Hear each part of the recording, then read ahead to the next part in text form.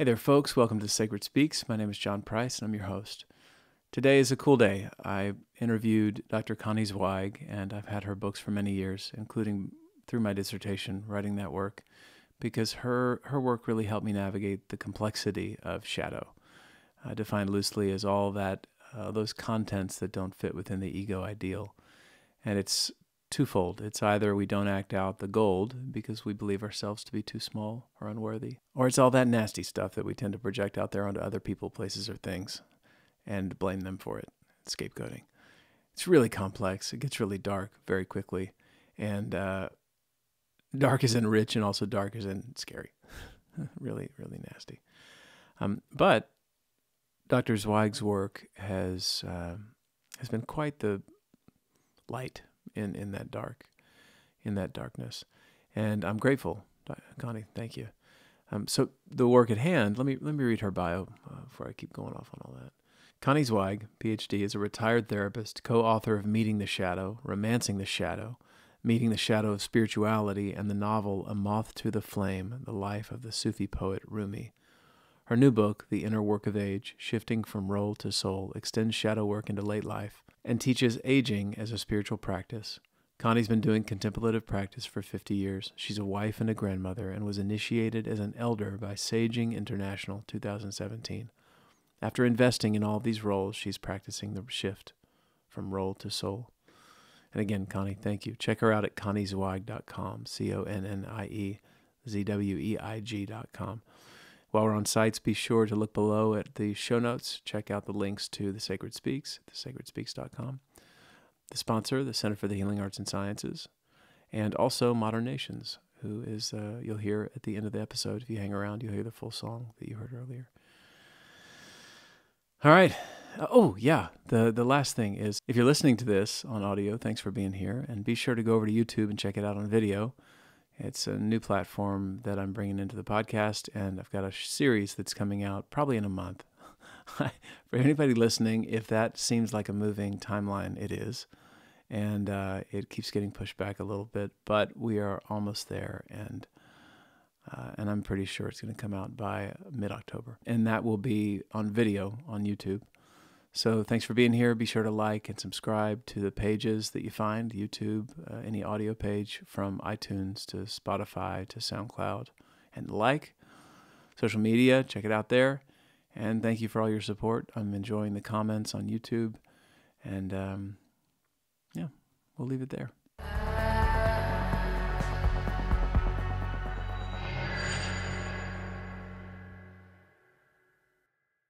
I had a fantasy about you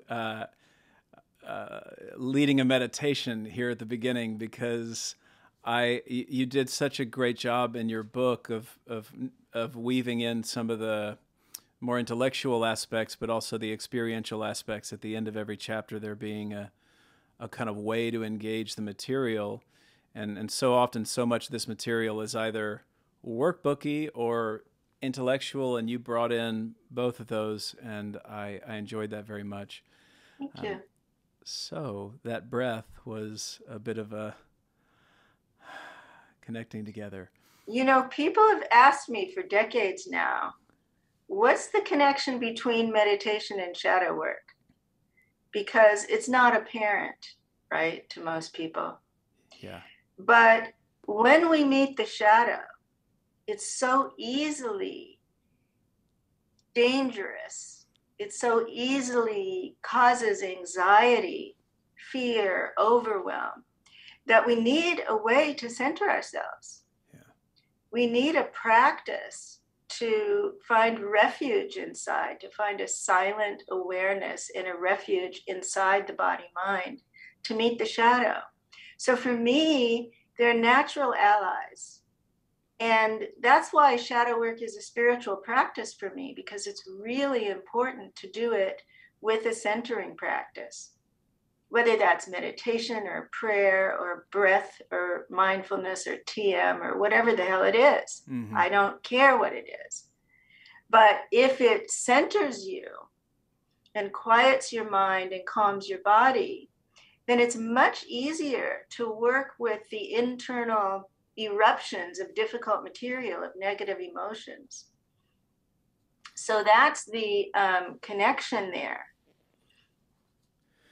Well, you're getting right off to it. This is, yeah, no, go on. Sorry. Keep go going. ahead. Well, I wouldn't say it was surprising, but I really appreciated knowing your background with meditation and spiritual practice, and certainly Buddhism, and a lot of mystical traditions, but primarily actually engaging in a spiritual practice for as long as you have, which we will definitely get into today. And I'm excited to chat. I know you and I've kind of, you know, a bit of this, but as I was sharing earlier, I stumbled upon your work probably 8 years ago when I was doing my dissertation, and it was this book that rocked my mind. For anybody listening or watching, Meeting the Shadow, The Hidden Power of the Dark Side of Human Nature. It's just so many authors, so much perspective, and your insight as you presented this information helped me navigate the territory intellectually, but also personally. And so thank you for that. I'm so glad. Yeah. And then for us to connect in this way, because your new book on kind of aging as a spiritual process. What's the official title of the book? The Inner Work of Age, Shifting from Role to Soul. Yeah. And you certainly nailed that. I have a lot of people I want to send your book. And its official release date is coming up in September 7th. September 7th. Good. So this episode will probably be out right around that time. So for anybody listening, watching, look below. I will create a lot of links for you to be connected with Connie Zweig's work. And Connie, I'm so happy to have you on this show. Thank you. Thank you, John. Yeah. Well, so as we've got a little bed there that you laid out about meditation and the kind of not only overwhelming images, but overwhelming affect and our physiology, how there's not a real difference between those two things. There's just a difference of the way we experience them, but they're definitely both present when you're doing any kind of shadow work. And I want to start there because I actually, on this podcast, I've never had shadow be such a prominent arena to explore as it will be today. And then we'll move into your latest work that I've read. And again, thank you. I feel like I'm cheating because I got an early copy. You know, I'm much appreciating that. So let's talk about shadow. Let's do all the defining and tending to that. But I also would like to know part of your process of what brought you to put out so many books on shadow. Okay. So in the 1980s, I was working in the publishing industry, and I just started reading Jung. And part of it was because I was already meditating, and yet I knew I had psychological work to do.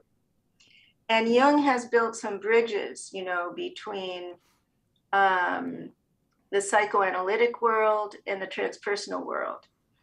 And so I was kind of immersing myself, and then I entered Jungian analysis and began to work on my dreams and began to see that a lot of these shadow figures were appearing in my dreams. And I created a series of anthologies. The first one was me, and actually the second one.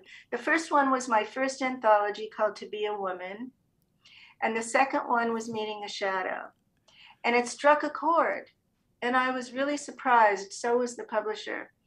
So when my boss decided to sell the company, I went back to grad school to study depth psychology and explore Jung. Went to Pacifica Graduate Institute. And so that was in the 90s.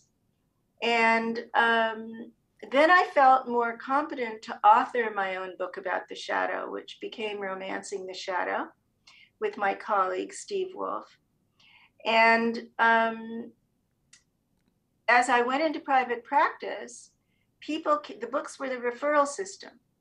So people came to me through the books, and my practice really focused on exploring shadow material. So what is the shadow? let's kind of be sure that we're all aligned in our understanding of that, because it's slippery and it's complex, and So in the early days of psychology and psychoanalysis, Freud spoke about the unconscious as being full of basically negative, evil impulses, only dark stuff.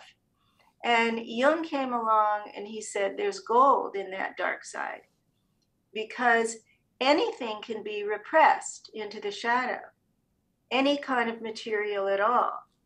So let's say, as the ego develops, as in childhood, our egos develop because of the traits and feelings and behaviors that are approved of and that are deemed acceptable in our families, in our schools, in our churches, okay?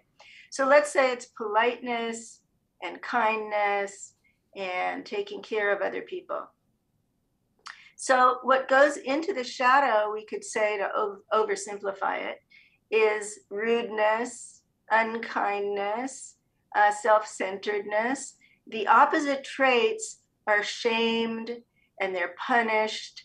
And when we're children and we're seeking love and approval, we learn that those traits and behaviors are not okay. So they get repressed or banished into the personal unconscious. And Jung gave the name shadow to the personal unconscious. In those days, we thought it was just the mind, a part of the mind. But we know now that the body-mind is functionally identical. So shadow material is lodged in our bodies. It's everywhere. It's not like just some compartment somewhere in the mind that holds all this repressed content. It's a part, it's like a built-in given, woven into who we are. So why would we want to poke around? I like to say that the shadow is like a dark room in which our dreams and images lie dormant. And shadow work is the process of development in which those dreams and images come back to life. You may have noticed, well, you're a clinician, so you've definitely noticed, people struggle with spontaneous eruptions of self-sabotaging feelings or behaviors. So the conscious part of us, or the ego, is moving in one direction. Let's say, I want a relationship with that man. And then a part of us emerges that sabotages that relationship. We criticize him, or we distance from him, or we overwhelm him. And that part of us is what I call a shadow figure or a shadow character. It's a part of that unconscious material that we can learn to become aware of by personifying it. So let's say in this relational example, it's a distancer. So we can begin to notice when we need to distance from this man or woman. What am I saying to myself? And the astonishing thing is, it's always the same inner dialogue. Whenever it's the distancer emerging, it's saying the same message. And the same feelings are coming up with it. And the same bodily sensations are coming up with it. It's surprising when you begin to tune in and notice that actually there's a character there that has these three dimensions: thoughts, feelings, and sensations. And when you can catch them, you can give it an image. So let's say the distancer, let's say this is my image for the distancer. It's my palm up, giving the bodily message, stay away, stay back, keep a distance. And then I name it, the distancer. So now some material that was previously unconscious is in my awareness. And it may only last for a few seconds or a few minutes, but next time it comes up, And that shadow character goes to sabotage my intimacy by distancing in some way, criticizing or disappearing or being unavailable, then I can go, oh, it's the distancer. And in that moment, I have a choice. Do I want to follow that shadow character and get the result, get the consequence of doing that? Or do I want to make a different choice? Well, and say to myself, oh, that's the distancer. It's not me. Right. That's not me. That's not what I want. I actually like this guy. I want to move toward him. But that's the shadow character keeping me from doing that. So the first two questions, pick whatever lane you like. It seems to me that we'd be well served if we explore the idea of identification with a particular belief or pattern or structure. And then maybe related to that is, do any stories, I mean, we've both clinicians here, and are there stories that come to mind so people can start to kind of populate their own minds with examples of how this plays out? Okay. So the way we're kind of built is we're unconsciously identified with these shadow characters. We don't know that we are, but I think that's who I am. Yeah. I think I'm the distancer. And that's why I can't observe it, because I'm lost inside of that habitual behavior. Think about addiction. People have lost their self-observation because the behaviors become compulsive. Mm-hmm. Distancing can become compulsive. Criticism can become compulsive. So along with that shadow character, it has a story, not just an image. It actually has a whole story. It has a creation story of when it was born in your psyche. And so I call that tracing the origins of the shadow character. So you go back and you look at, when did I first experience this distancer? Mm-hmm. And what were the reasons for it forming? And what we find, again, this was surprising when I discovered this, what we find is that each shadow character begins as a protector. Yeah. And it only ends up in adulthood as a saboteur. So the distancer began in some way in childhood to protect this person from closeness, from being hurt, from being abandoned, from being beaten, traumatized, whatever it is. And so the person learns to be self-sufficient or closed off or unavailable. So it protected him or her in childhood. Now, when that person wants an adult relationship, it's not protecting, it's sabotaging the conscious intention. But if you're unconsciously identified with it, then the whole story of who the distancer is who we think we are. Mm-hmm. Oh, I'm a wounded child, I'm a traumatized child, I can't have a relationship because I'm too scared. That person will do to me what my father did to me. And there's the story. Mm-hmm. And so we become identified with the story. I'm a victim. I'll always be alone. I'm an orphan. I'm a abused wife. I'm an abandoned child. Whatever the story is that arises along with the shadow character. And what I wrote down here is that one of the issues here, and let's try to expand this a little bit, is that at minimum, or I could think at baseline, what happens is that somebody's access to a full life is limited. So what I think we're saying here is that given this protective mechanism, it kind of divides life into, I can only have this, rather than have a full expression of what a life could be. Yes, and I would say that happens to everyone. Yes, yeah. Because we can't live out all possibilities, whether it's the full spectrum of feelings or the full spectrum of behaviors, we can't live it out. So some material is going to go into the shadow all through the lifespan. It's inevitable. And this kind of returns me to the original comment about meditation. So part of the practice of meditation is to begin to observe how your mind works and be able to watch your thoughts. And when you get there, you can then break the unconscious identification with the thoughts that you mentioned. So part of shadow work is waking up to the nature of your thoughts and your identification with them, and the way in which they control and limit your feelings and behaviors. Mm-hmm. And that's why spiritual practice and shadow work go together again. Well, I think Jim Hollis said this once that I really liked it. He said that essentially these complexes are our history, present day.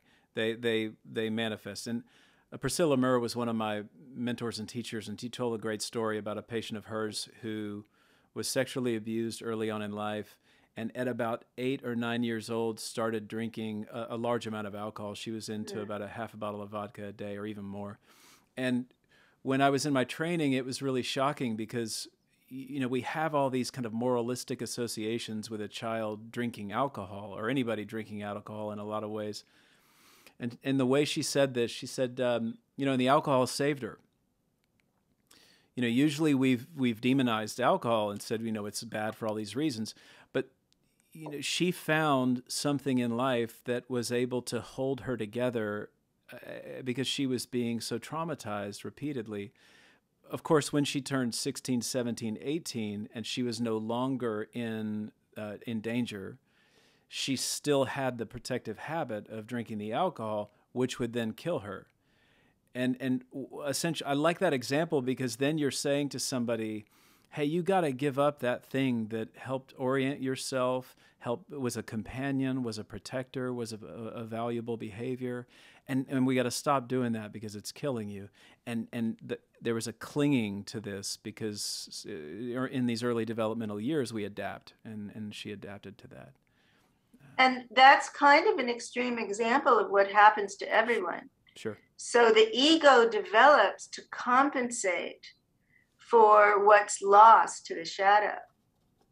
So if we're not, let's say we're not allowed to get angry in childhood because it's intolerable to our parents, and so we're slammed for that, we're shamed for it, we're punished for it, we're, you know, isolated for it, we're abandoned for it, we're going to learn really well not to get angry.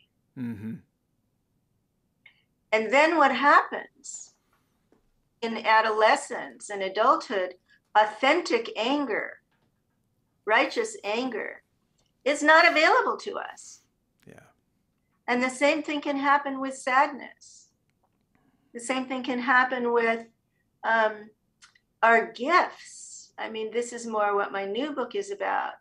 Our gifts, let's say your family values academic performance and they devalue artistic talents. But you're a really gifted artist naturally, and that all goes into the shadow. And so what often happens at midlife or later in life is people start having daydreams and night dreams about art and becoming an artist. And there's this possibility to actually reclaim some of the positive material that's in the shadow later in life, when we're not so busy, you know, empire building, right? So it's not, so yes, our full range of possibility is cut off, but it's not only the material that's negative to the ego. It's also, you know, our gifts and talents and genius that we may have lost. And it's funny, as you say that, I'm pretty sure when I defined ego in my dissertation, I did so using your words, which is great. That's really awesome, Connie. Would you define ego for us real quick? I don't know what words I use, John, but I mean, it's the conscious personality that is permitted in our family loony bins, right? It's those, and in a way, and at a deeper level, you know, what the spiritual traditions teach is the ego is a construct, that there's nothing real about it, but it functions. It helps us to operate in the world. We couldn't live without it, right? But as somebody said, I forget who it was, you have to become somebody to become nobody. So we need our egos to operate in society.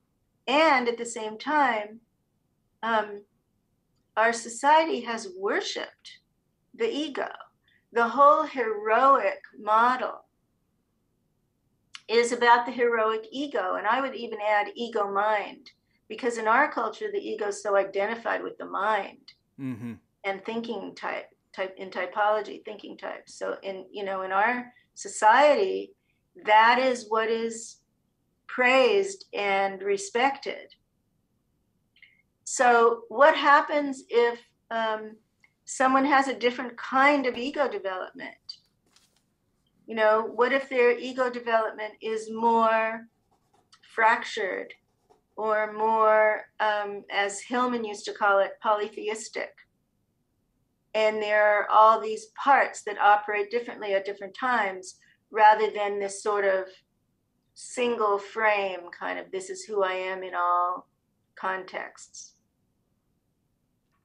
Would you put some skin on that bone? Because that's important. And what I think here is that the nature of the kind of Jungian orientation that looks at first half of life and second half of life, and this may be a solid setup for us later down the road, that in our first half of life, some of the primary and fundamental values are adaptation, certainly empire building, as you said, or even identity building. You know, like here's my space. This is my land. This is, you know, like I've jokingly said, you know, there's a reason why the first two words after, you know, mama and dada or whatever we say, first two words are mine and no.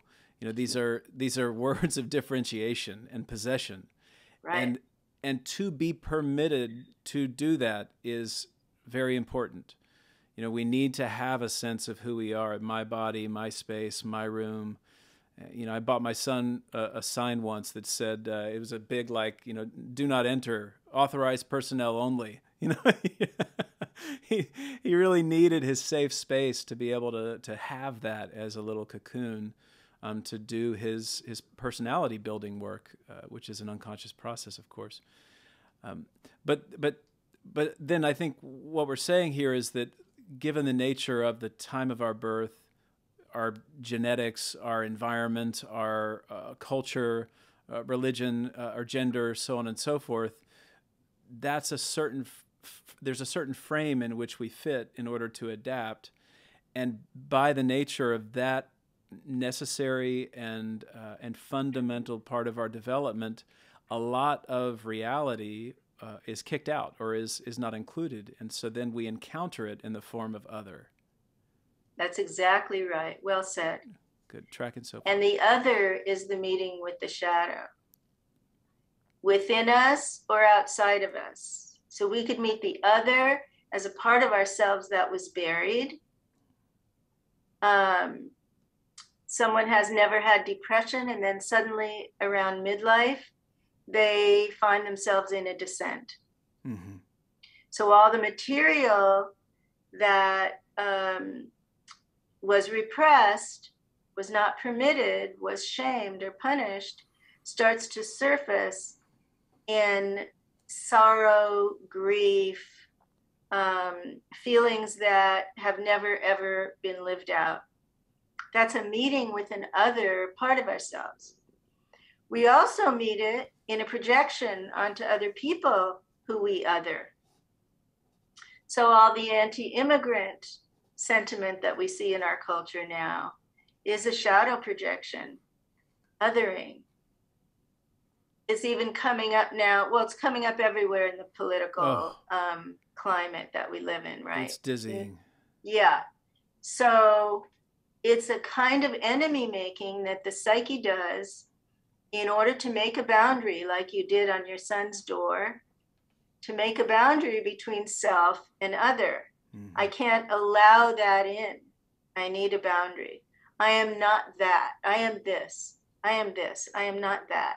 And whatever the this is, I am Christian, or I am vegan, or I am Muslim, or I am Californian, or whatever it is, right? It again cuts us off from all the other possibilities of being a part of humanity, the one soul of humanity, the one family, the sacred. So to state this very clearly, let's take a couple of different levels. What you're saying is that the Democrat is othering the Republican and vice versa, and that those principles that are hated or despised in the other are part of what is rejected in the self. Yeah. You know, I don't think it's as simple as that. That's the way it's basically understood, right? When we project onto the police, onto the Black community, onto the right wing, onto the left wing, onto rural, urban and rural, onto poor, and what about onto unvaccinated? Vaccinated and unvaccinated. Oh, yeah. So we have so many splits in our culture now, onto billionaires.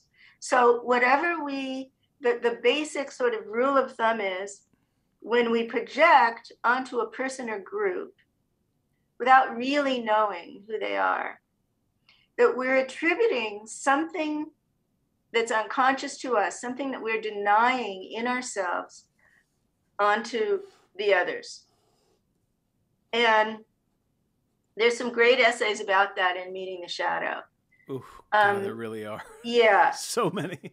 So, but because, you know, especially collective shadow projection is so complex, you know, Democrats and Republicans, it's so complex.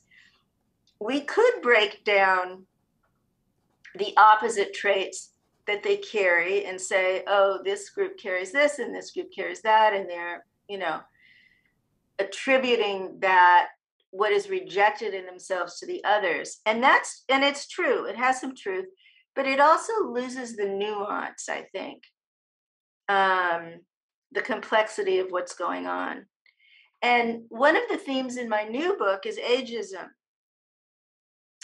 There's, you know, we saw with the pandemic, a lot of agism come up around older people who were dying or who were more vulnerable to COVID. And lots of ageist commentary about, you know, oh, she's 80, let her go. Or they're not contributing anymore anyway. Or, you know, they're living in nursing homes, so we're just paying for them. So there was a lot of ageist commentary that came up. And one of the reasons I wrote The Inner Work of Age is that I had this experience that absolutely shocked me. I was sitting in my favorite restaurant one day, and a very, very old woman came and sat next to me. And she was really dirty and kind of ragged and obviously very poor, maybe homeless. And I said to myself, she shouldn't be here. She doesn't belong here. She can't pay for lunch. And I started to tune in because this is my practice. What am I saying to myself? Where is this coming from, these thoughts and feelings? And I realized that there was an ageist part of me. And it was really shocking because, you know, I've fought against racism and I fought against sexism and homophobia. And here I was. And I was probably about 60 at the time. And I was finding this prejudiced part of myself that was othering her and attributing to her old and poor, what I wasn't able to acknowledge in myself, that I was getting old and I could be poor. Who knows? I could become poor. So that led me on a whole journey to discover the shadow character that I call the inner ageist. And so I've been teaching now, not so much anti-ageism politically in the social and political realm, which other people are finally doing, but anti-ageism with inner work, how to discover this part of ourselves that is rejecting our own age and therefore not feeling self-acceptance, not feeling really a capacity to open to the full promise of this stage of life, because we're rejecting ourselves. We're in denial. Well, but aging is scary, Connie.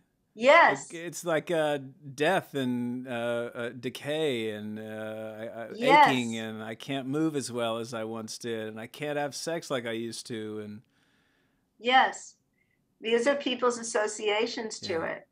Yeah. So, for me, what that means then is we are not accepting what is. We're not living with what is in reality. We're not experiencing the whole truth of who we are. And we're unconsciously identified with the body's aging, which is not who we are. It's not our spiritual nature. Our age is not our spiritual identity. So if we fall into unconsciously identifying with the inner ageist, we get lots of surgery and use anti-aging products and strive to stay young actively, don't slow down, can't face retirement. And we lose the opportunity to do contemplation and self-reflection in this stage of life. We lose the opportunity to recognize that this is the time for spiritual practice. And if we don't recognize that, if we don't recognize that we have a shortened time horizon, because we're like my 89-year-old friend who said, I don't want to be with old people. I'm not like them.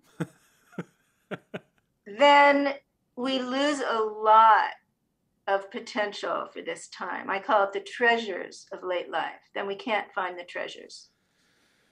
Well, let me pause there for a second, because what comes to mind is the kind of robotics and AI and nanotechnology, and essentially this, the line that I've heard somewhere is, aging is a disease and we're here to cure it, and we're going to use technology to help prolong human life however it can be. I mean, eventually we'll be able to 3D print your own like biomaterial, and if you need a heart transplant, you're going to get your own heart.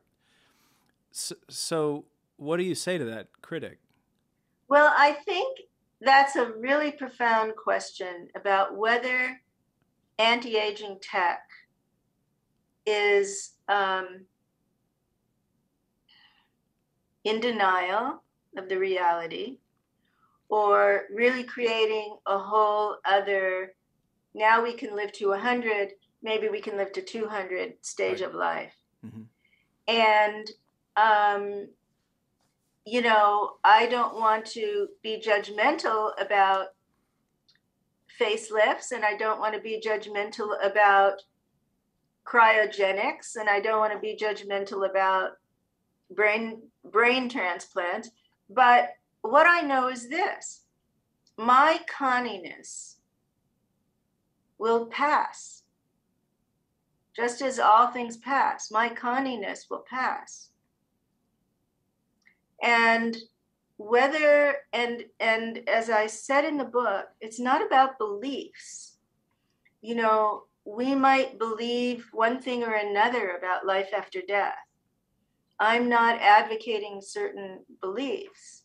What I'm advocating is for us to explore what's most important to us, what's most meaningful now, Hmm.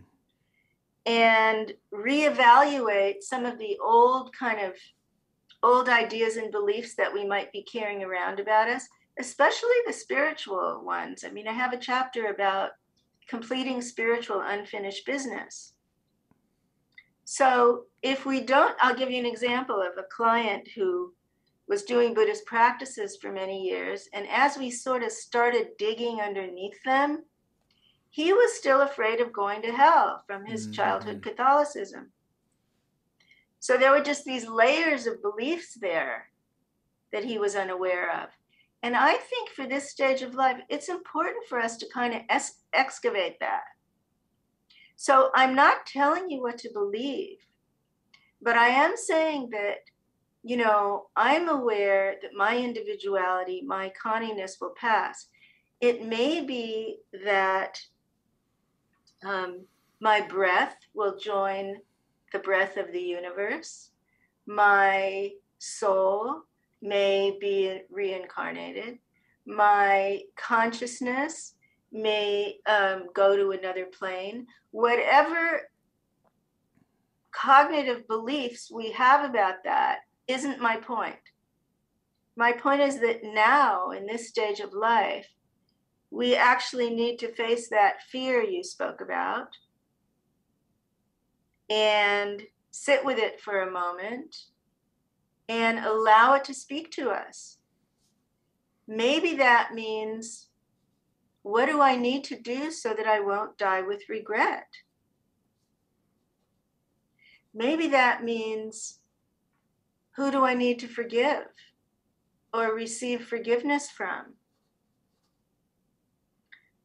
Maybe that means, what creative project is there for me to do that no one else can do?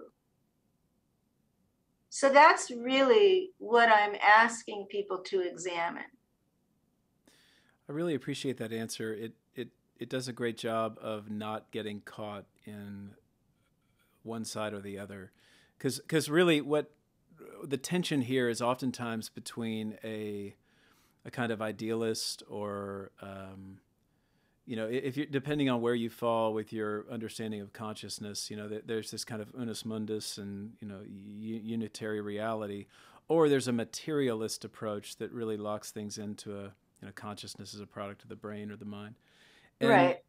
And I think because regardless of where we're heading with technology, which really does need to be, technology needs that kind of attitude that you're advocating for as well, which the purposes of our technologies need to be queried by those who are advancing our technologies.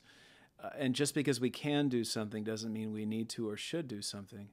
So, you know, regardless of if we do have a life expectancy in, you know, 30 years of 150 years, we're still going to need to be held accountable to the nature of human development in its form. That I don't think anybody would say that it's going to change the way in which human beings develop. So I just really appreciate it that you consistently return to this idea of we need to query our lives, remaining mindful, and also be aware that at some point in our development there was a split. And we can recollect contents of that split and figure out if we're unconsciously playing it out. And if we are, and this gets back to a question that I had earlier, and maybe this is redundant, but what are the consequences of things going into the shadow? Right? That's what I think is happening on some level, because most of us aren't aware of whether it's our body, like if my stress response, because we say, oh, I'm stressed. I have an ulcer or I have whatever, fill in the blank. And I can treat that medically. But if we back up far, we can say, well, I'm stressed because I'm actually repressing something and the energy's got to be expressed some way. And so what do you see in your experience, in all of your experiences, are the consequences of the kinds of shadow dynamics that are created by our development? I'm not sure I can generalize. I think it's really, there are so many individual differences about this. So some people somaticize. Mm-hmm. That means that the shadow content goes into their bodies, and then their body has symptoms, and the symptoms are trying to tell them something. Mm-hmm. For some people, it comes up emotionally. Let's say,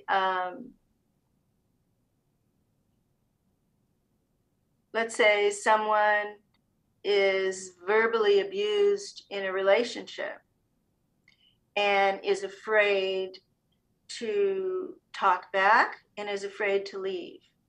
So there's a kind of paralysis that starts to set in because she or he is repressing a lot of valid feelings and repressing action on her own behalf.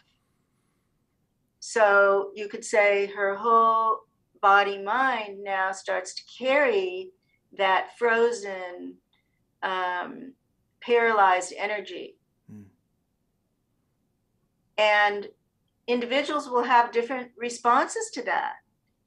You know, that could come up later as an illness, that could come up as the inability to form a healthy relationship later, that could come up in her believing that she's a victim and she's helpless, powerless and helpless, and that leads to depression.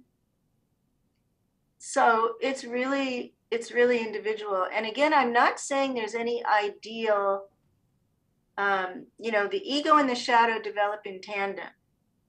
And it's just how we're built. Mm-hmm. So it's not like there's an ideal situation where we're not going to form a shadow. That's just not going to happen.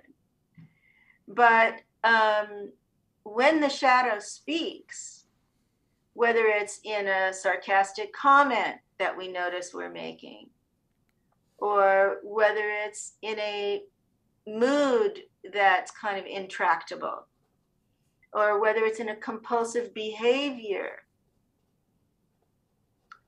I could use your name and say the sacred is speaking. There's information there. There's intelligence there. It's trying to tell us something. Mm-hmm.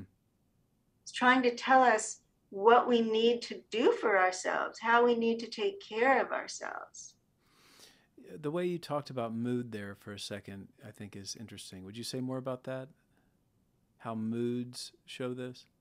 Yeah. So the last chapter of Romancing the Shadow is about the difference between depression and dissent.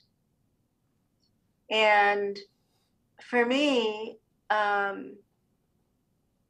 you know, so much of our country is medicated now. It's tragic to me how much power the pharmaceutical companies have. And it's one of the reasons I retired, because of what's happened to the field of psychology. Mm-hmm. This is very upsetting to me.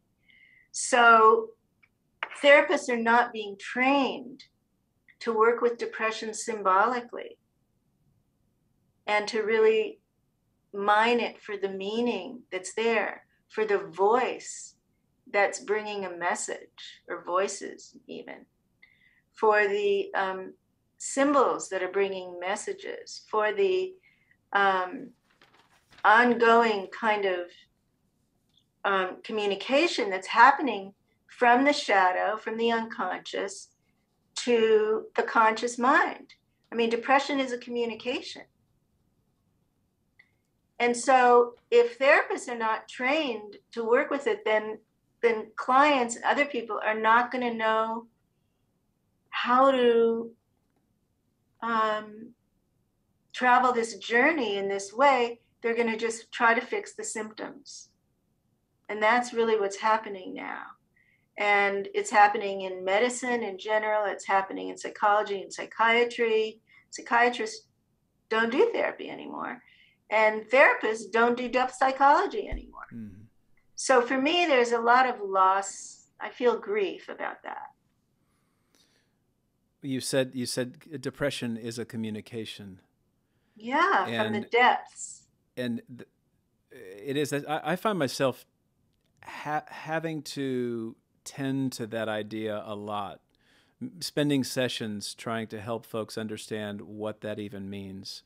Because what I think, and you fix this if it doesn't work, but I think on some level what we tend to do in our cultural context is we project a hero image onto the pill, or certainly onto the pharma complex, and that's our savior, right? So I'm in need, and I project that, and then I take the pill rather than tend to the difficult work of looking inward, despite the fact that we know that every study that comes out on depression, it is, if medicine's going to function, it's medicine in conjunction with a psychotherapy, except most people don't want to do the psychotherapy. They don't want to do the depth work. So let's move this into my new material. Good. And depression or mood disorders in later life. So it seems to me, and this is an epidemic now. There's high rates of suicide, opioid addiction, isolation and loneliness. I mean, our elder population is really having a hard time. Yeah. So, and worse with COVID. So, what I've found in working with clients, a few things, and I put some of these tools into the new book, The Inner Work of Age. So one thing is, you've noticed that many older people tell a lot of stories about their lives that look like they're reminiscing. They look like they're nostalgic, and they're just going back to the past, and they're going over and over the same thing. I don't know if you've had that experience, but I have. And what I found is that if we therapists set up the process of life review in a systematic way, so we actually make a timeline of the decades, and we help people go through the key moments, the key people, the key events and losses and gains and traumas and victories, and we go through the whole insights. Then we're doing the ego's life review. And that's been known now for about 50 years, that this is a need that older people have to digest their history, their personal history. And that many people are depressed because of missed steps in their development, or regrets about the way things happened, or loss of meaning in later life because they can't see patterns. And that when they begin to kind of get some of these things from a life review, that things can change for them. What I added was the life review of the unlived life, because it's not only the conscious lives that we need to review, we need to see what went into the shadow. And so we add that dimension by connecting the boundary between conscious awareness and unconscious. So how do we do that? If so-and-so was expressed when I was 5 years old, 10 years old, 15 years old, then what was repressed? So like for me, I loved school from the beginning, and I was very encouraged academically. But as a result, I became cut off from my body. I didn't exercise ever. I became cut off from my artistic talent. I became cut off later in life. I became cut off from relational skills because I started meditation at such a young age. I really thought I was going to be a monk. I just didn't I didn't care about anything but becoming enlightened. And so I lost a desire for relationship and family. I didn't have kids. So if we connect what was expressed with what was repressed, we get a whole other level of the life review. And we see the life that's been lived in the unconscious that we didn't even know about. And we have a chance then to begin to reclaim some of that material now. And that's one of the promises of this stage of life after retirement. Let me give you some examples. My literary agent, who was a great businesswoman, retired last year, and she's painting full time. And she said, I never knew I was an artist. I'm just in joy and spontaneity and play, painting every day. I have a friend who was a therapist forever, and he's a sculptor now. My husband is playing the bass in a rock band. Yeah. That's awesome. Yeah. So we can begin to see, what was sacrificed. And it doesn't mean that, nothing should have been sacrificed. There's no ideal, as I said. It just means that one of the benefits of the new longevity, it was that we have the time to pick up some of that now. So that's one of the tools that's in the book for dealing with depression and regret and grief.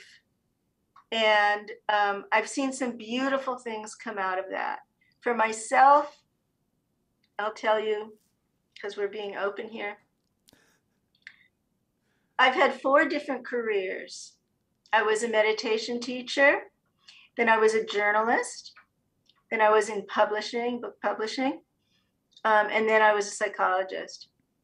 I always thought they were very distinct. I didn't think about them as being connected.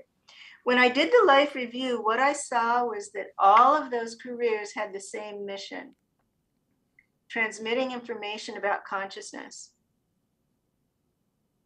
And when I saw that, everything made sense. It was as if my life unfolded the way that it had to, because that was my soul's mission all along. And the things that looked like detours or losses kind of fell into place in a different way, because I saw that that was the, we could call it the Dharma or the Tao or the whatever we call it, that I'd been living all along, the vow. So there are practices for people in midlife and beyond that are available, but they're not well known. And there's so little training in therapists' world to work with elders, that not too many people really know how to do that. Would you well, I'll ask it. We'll see where we go. Because what we're saying is that there's a cultural issue, right? Our culture is moving in a direction of reductionism and commodification and materialism, and we're outsourcing our healing. The reason I asked this is because I started to think about how much you spent a bit of time throughout the book, obviously talking about ritual, and this life review was a big one. Of course, I wanted to explore that the value of having these rituals and what happens when we don't have the ritual. So I think it's a 2-part question. The first is that could you give a couple of examples? One in particular was the great example you gave in the book about the warriors who came back, it was the Japanese warriors that were on the island, and kind of reintroducing those folks to the community, and then looking at kind of what we could be more conscious of as a culture to start integrating into our lives so that we can give more opportunity for these dynamics to flow more freely and not become so repressed. We don't have rites of passage for older people. We have, the christening and the bar mitzvah and the graduation and the marriage and the divorce. We don't have rites of passage for these very key moments in midlife and beyond. I mean, retirement, you get a watch, So I believe that that's one of the ways we could reintroduce the sacred, to use your word. We could reintroduce the spiritual dimension into this stage of life. So how might we do that? I told the story of the loyal soldiers who came back from World War II after being isolated on an island in the Pacific in Japan, and didn't know that the war wasn't still going on. And they were ready to go fight again. They'd been there for decades, but they said, take us to the front. We're ready for war. So this is unconscious identification with that part of themselves that had taken over, right? That part that didn't even function when they lived on that island alone. But the minute they returned, they were back in that part and ready to go again. And so the civil society said, we can't bring you back in without first acknowledging and appreciating all that you've done. And so they had a ceremony for that and thanking you, and then asking you now to put down the weapons of war. The loyal soldier is not who you are. And enter, civil society again to become a citizen. So I see that as a metaphor for people returning from the workplace, because the workplace in our culture is very warlike. And when people retire and people are identified with their roles at work, I'm a CEO, I'm a salesman, I'm an executive, I'm a secretary. That's who I am. And they're unconsciously identified with these work roles. And they have their teams and they have the structure of their day all planned out. And it gives them meaning and purpose. And then, boom, it's done, over. What happens for people at that moment? There's no rite of passage, really, to let go of the past, stand in liminal space in the unknown, and re-enter with some kind of renewal, renewed purpose and meaning. What could that look like for the millions of people who are baby boomers right now, who are, I think there's 10,000 people retiring every day right now. Yeah, those are wild statistics. Yeah.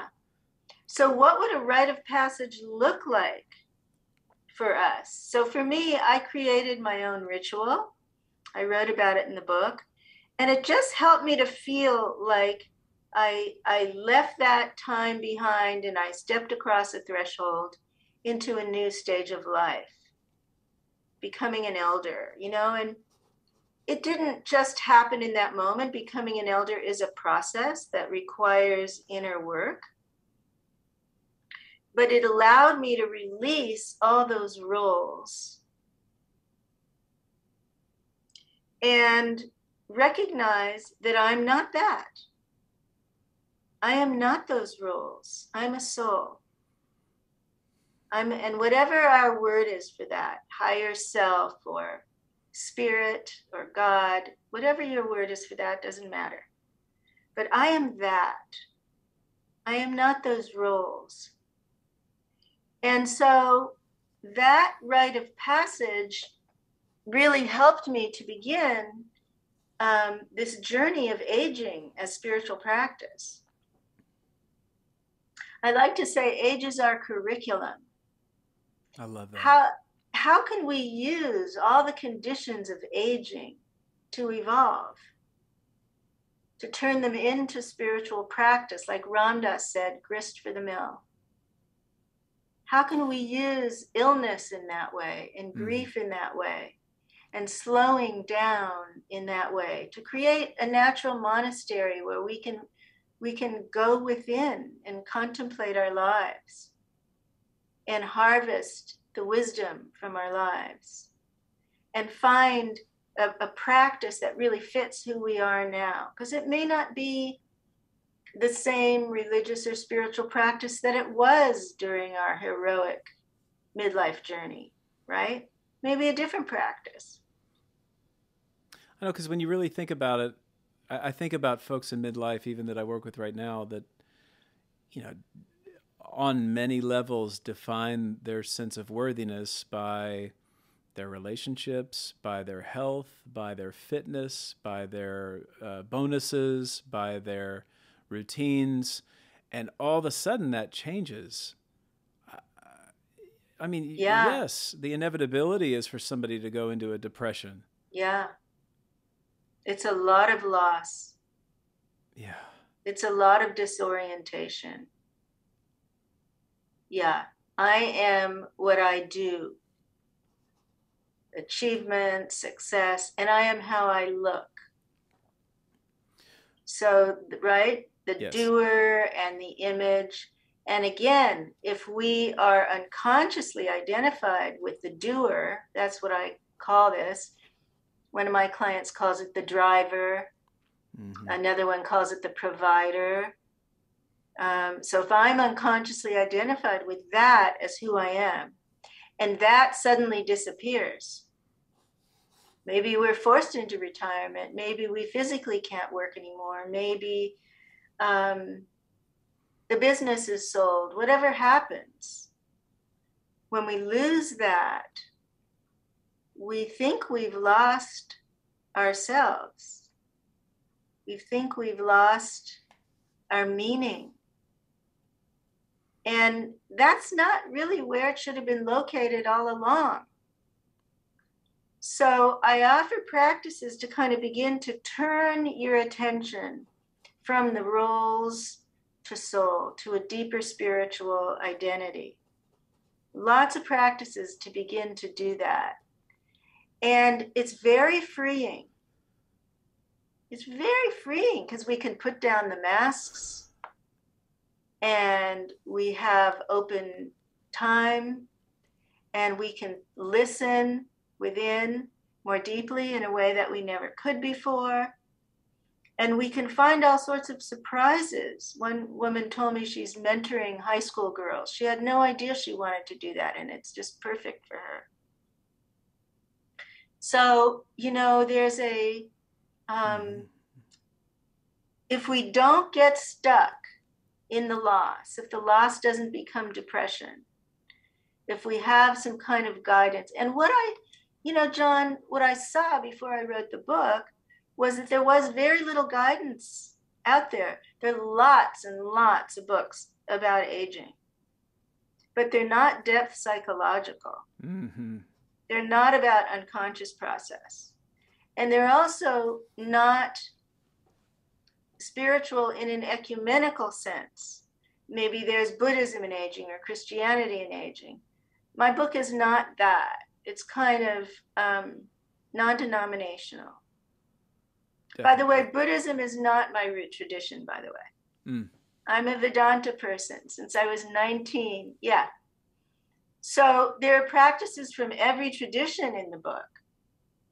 And I just kind of wanted to offer a map so that people could feel more oriented to this time of life.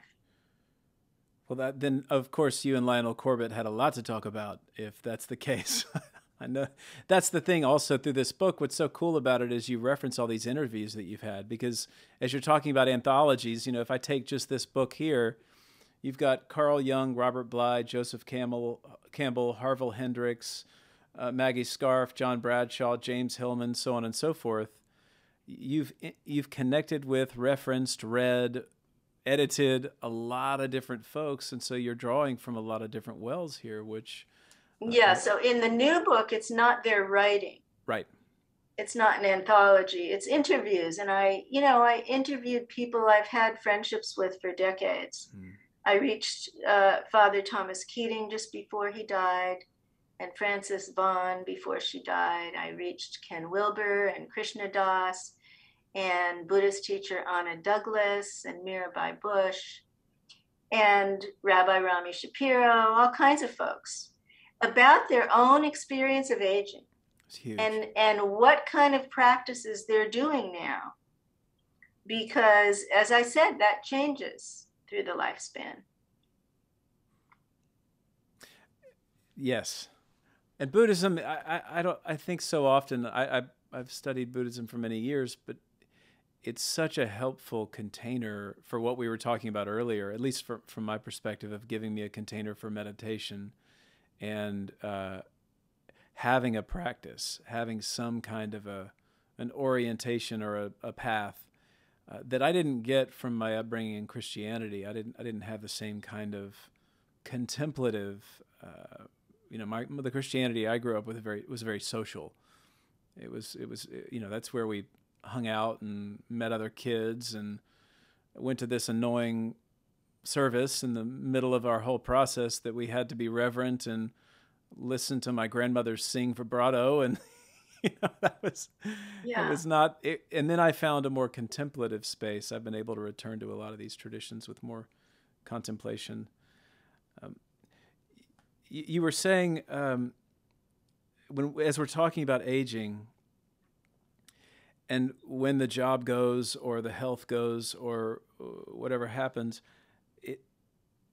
would it be safe to say that what it does in this curriculum that you're talking about, it really exposes one's dependencies and addictions? Is that too harsh, or is that language you would use? I think the fear of dependency is a big shadow figure in our culture. So if you think about what we were saying before about the hero's journey and the heroic ego, it's supposed to be independent and self-sufficient, yeah. Right? And hardworking and fearless. And what happens as we age is the opposite of all those. We become more dependent on others. We become slow rather than quick. We become less focused on doing. We could say more focused on being. And so dependency, I think, is a big one for men. It comes up for women too, but it's a big one for men. Mm-hmm. Because the idealization of independence, we're not supposed to need anybody. We're supposed to be able to do everything for ourselves, from taking care of ourselves to our tech, to our jobs, to taking care of others, to taking care of the kids, to, making the money. And so dependency can be filled with fear and shame. I had a positive experience of this with my own father, which really surprised me. But as he moved into his 80s, he got Parkinson's, ended up in a wheelchair, and never complained. But what I noticed, and he wasn't a victim, it was so amazing to me that he was able to do that, and his heart opened more. But what I noticed was, as I stood and he sat in the wheelchair, this difference in the power dynamic happened, because he had always been standing over me. And it shifted the relationship in really interesting ways. And I'm glad that we had him in a place where he got the care he needed, and I didn't have to, be a caregiver on a daily basis. But he did need me, and he was able to ask, and he didn't seem embarrassed by it, which was absolutely, I don't know, it was heartwarming to me. And I felt such gratitude. I felt such gratitude for what we were able to process about my childhood and how we were able to really move him toward life completion. So life completion is another theme in the book. That's a fascinating phrase. I'd never seen it before. I haven't either. Yeah, I've never really read about it, but it's kind of natural for people who are consciously working on their own development in later years and want to face their mortality and want to face their own issues to imagine, what is a completed life? What is a fulfilled life? What does that really look like for me? Because I think it's very individual. Well, what does it look like for you? For me personally? Yeah.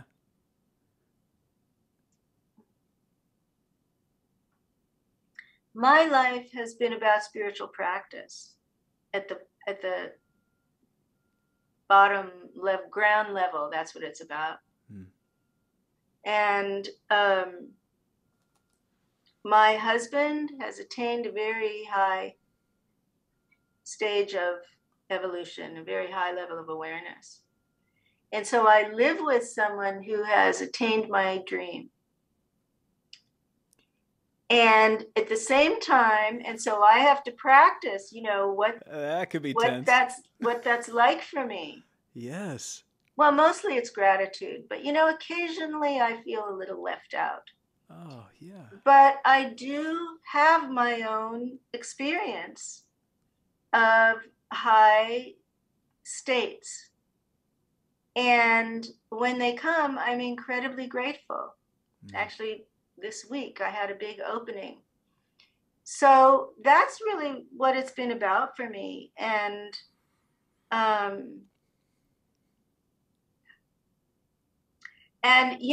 there's a part of me that says I'll never get to where he is. And I kind of recognize that as a shadow issue because it's kind of competitive and envious and all that stuff.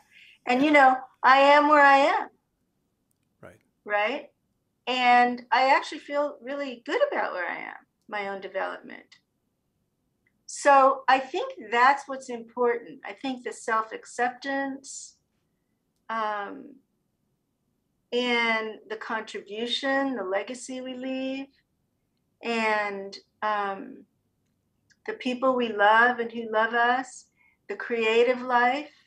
I feel really, really deep gratitude that I was able to write this book and get it out there, because this is really the wisdom of my life is in that book. And it's my gift. It's communicated to at least this person that read it. Thank you. Oh, yes. And that actually gets to the another question here, which is that I want to talk about death, and so I want to talk about your not so much what you processed in the book, but what the process of writing the book was like for you, and certainly drawing from all these interviews, and where it took you, just through your own journey. It was a different experience than writing the other books. This is my 6th book. One of them is a novel, which is the life story of Rumi, which was a completely different experience. Connie, you're full of surprises. Oh, you didn't know that? No, this is wonderful. Yeah, A Moth to the Flame. Oh, it came in my dreams, that book. So this book, it kind of came through. What happened was I did a couple of years of research. And I kind of cultivated the habit over many years of kind of inundating myself with information and images and other people's points of view, and then meditating and emptying out. And that's what I did every day for 2 years. And so when I sat down to write, it just came. First the outline, the table of contents came, and then it just kind of filled itself in. And so it wasn't very effortful to write the book. It was harder to sell it Because, like we were saying about what's happened to the field of psychology, every publisher said, we want evidence-based psychology. Wow. We don't want to hear about soul. So that was a struggle. And for me, it was a practice. I told one of my friends, I'm practicing rejection, because I am not the book. So I have to practice that discrimination. The book is not being accepted, but I am not the book. And that kind of got me through that period until I found a publisher who's really been terrific. So it's, so writing a book takes years. I think it's been 5 years now. And it's an ongoing practice of walking my talk, really trying to live what I'm advising other people to do. And it's very gratifying. Yeah, you're kind of held accountable to the work by you. Yes, that's right. Writing is such, I don't know, you're confronted by, at least I am. For me, writing is an exercise in dealing with insecurity and anxiety and confusion and judgment, because how do I say this right? And translating images in the mind into words that can best be assimilated by somebody else, because it's, simultaneously an expression of something deep from within, but also you really need to communicate to the other, with that purpose. I think, I could write a book and just put it in the drawer over there, but then to release a book is to say, no, there's something to be taught here and to be received. And it's encouraging, I guess, to hear from you that it was so effortless. Just because so often it's effortful. A lot of preparation. Yeah, I was going to say, you've been in this business for a long time. And incubation, long incubation. Yeah. It's not a quick deal. It's a process. The archetype of creativity is preparation, incubation, inspiration, production. So you got to kind of go through the steps. It's not, and I think that's true for everyone. I think that's true for Einstein and Stravinsky. And, it doesn't take away from genius to say that this is a process. Well, it's interesting that a couple of the examples you gave earlier were about friends of yours who are now sculpting or painting, and they're kind of following their own interior muse, as opposed to living into the expectations of the environment. You That's just right. have to go inward and put form to it. That's well, I want to be conscientious of our time, and considering our time here, are there any threads hanging out that you'd like to address before we finish up?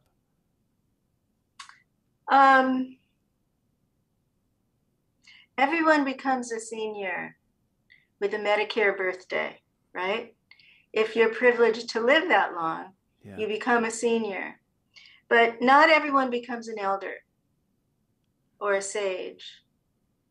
That requires inner work to cultivate the state of mind of the elder. And I would say that it's not so much what we do, it's the state of mind with which we do it that makes us an elder. It's letting go of the ego's agenda and acting on behalf of the common good, on behalf of something greater than our egos.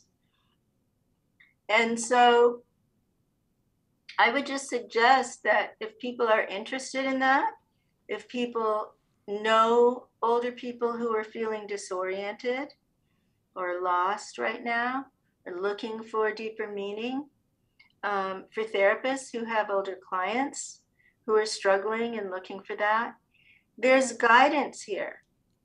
There's kind of a map to find the treasures of this time of life without dogma, without too much rigidity, because that's not an elder's state of mind, right? An elder is not identified so much with dogma.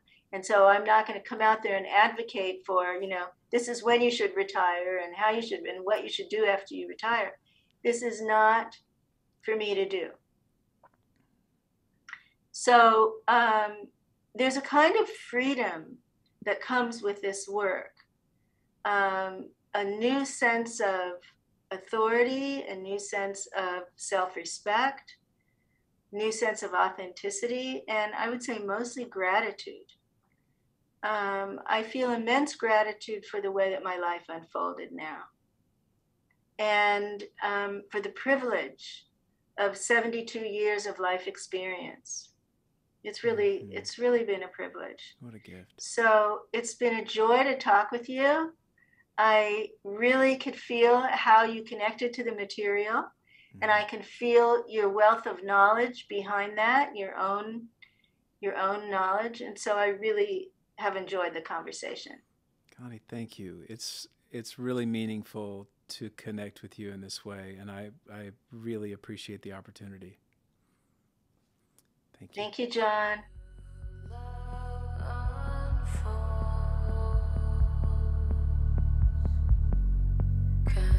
Control.